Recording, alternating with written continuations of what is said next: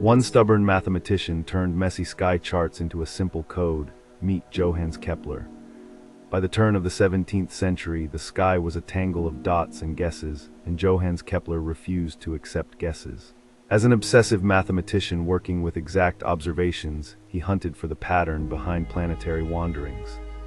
Months became years of patching numbers, rejecting circles that wouldn't fit, until a deceptively simple idea emerged. Planets don't trace perfect circles, but flattened orbits, ellipses, with the sun sitting off to one side. That change alone transformed how motion was measured. Kepler then proved that planets sweep equal areas in equal times, speeding up when closer, slowing down when far, and that orbital periods relate to distance by a precise rhythm.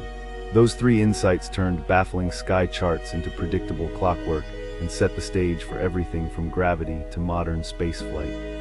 Johannes Kepler's stubborn love of numbers remade our picture of the heavens. Which Kepler idea surprised you most? Comment below and follow for more 60-second history.